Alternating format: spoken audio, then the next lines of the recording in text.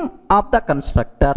Okay, now my question is, what are various rules we have to follow while writing constructor? There are multiple rules are there for the exam, certification exam. It is a very important.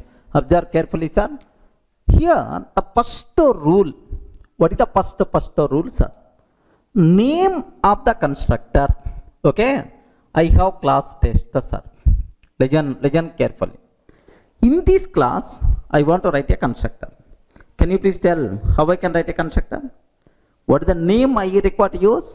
The first rule, name of the constructor and the name of the class must be same. Are you getting? Name of the constructor and name of the class must be same. So now here compulsory we require to write like this. So if you are writing, if you are taking like this, now it will become constructor. The first rule already I covered, not required to keep much explanation. The name of the constructor, name of the class must be same. Simple rule, right?